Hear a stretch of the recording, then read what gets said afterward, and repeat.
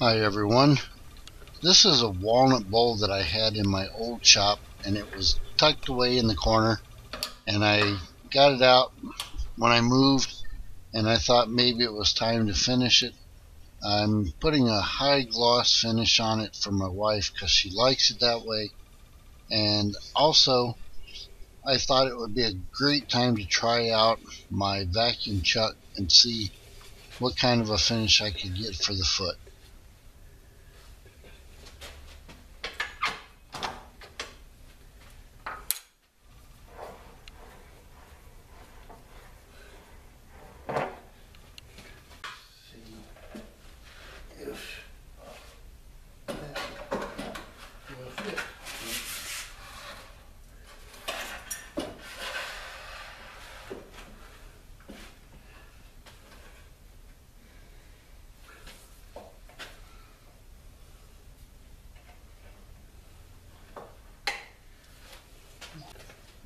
And now I'm going to install my vacuum chuck. The tube goes through the headstock, and then the chuck is screwed onto the threads on the face of the lathe. Once that is accomplished, then I can turn on my compressor and it will hold the bowl to the front of the chuck.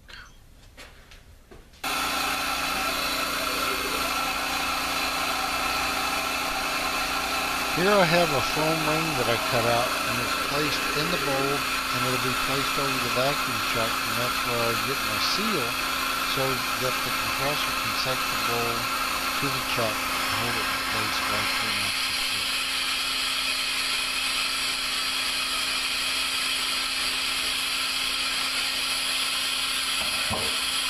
Here I will bring up the tailstock and place it in the center of the foot on the bowl, and that way I can ensure that the bowl turns true on the lathe. Once I get it where it's turning true, I can back the tailstock off and then turn off the foot.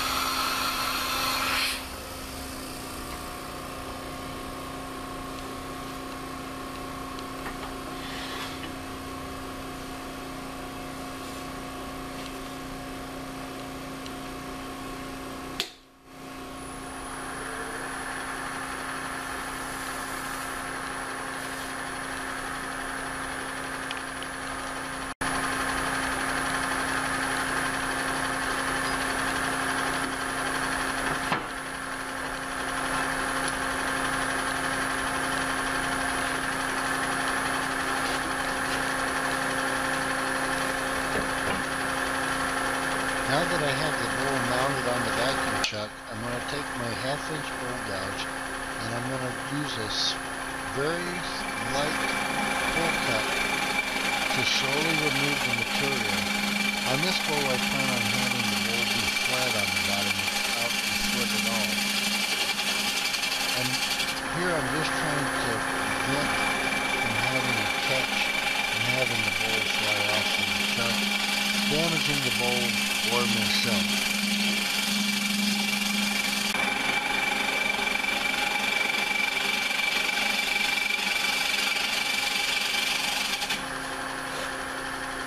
Now I go to a push cut right in the bevel of the chisel and just very lightly pushing to the center of the bowl, taking off just very minute shavings. I don't want to get too aggressive here. I'm trying to shape the bowl and trying to make a cut so that I get a nice finish on the bowl. Plus, the better the finish is from using my bowl gouge here, the less sanding I have to do, and that just makes it easier in the long run.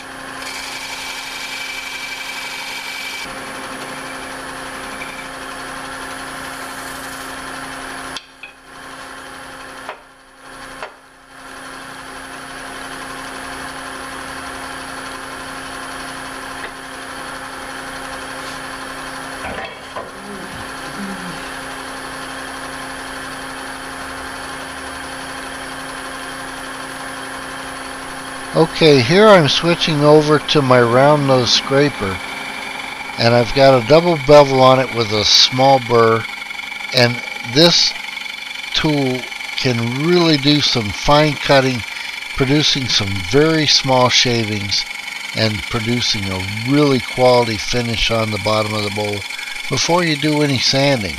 So the sanding becomes minute.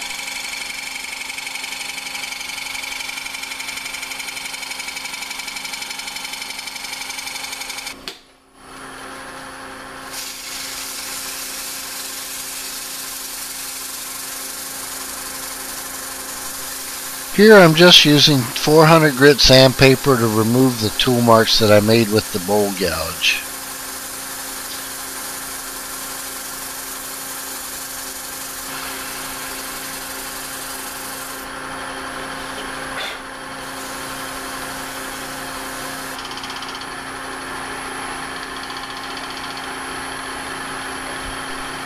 Here I'm just using my round nose scraper to do a slight depression in the bottom of the bowl and clean up a few little places that I noticed when sanding that were a little deeper than the sandpaper was taking off with any kind of efficiency. Here I just raised up my tool rest. I've got a slight downward angle on the round nose scraper.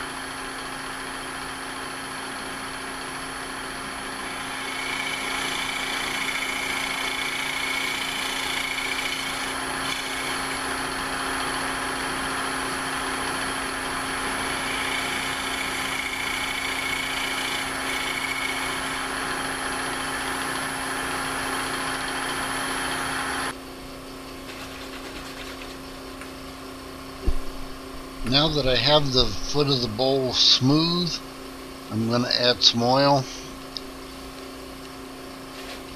trying to blend it in to match the finish that I already have on the side of the bowl. So it might take a couple of coats to get it to where I think it should be, but the bowl feels really good now, so I'm really pleased so far.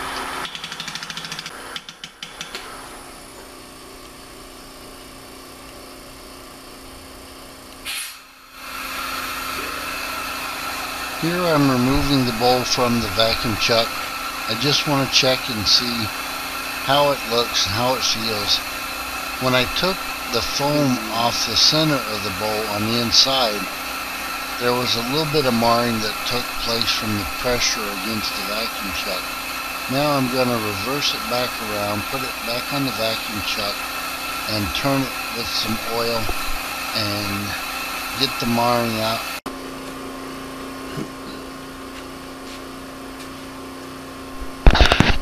Alright, I cleaned up the inside of the bowl where the foam had marred the finish a little bit. Here, if you look at the bottom of the bowl, you can see the colors don't quite match. So I'm going to add a little bit more oil and see if I can bring the two colors in, blend them in together, and just see how it looks.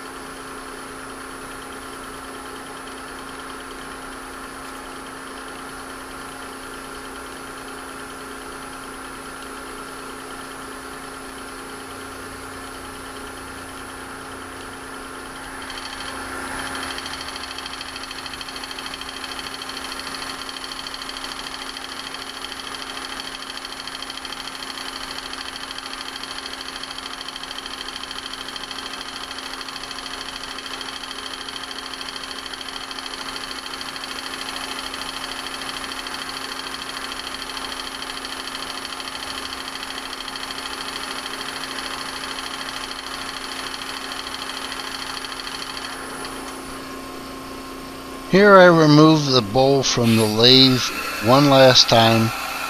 When I pull out the foam in the center of the bowl, and it has been marred a little bit again by the foam on the chuck, but a little bit of oil, I wipe that out, and it looks really good.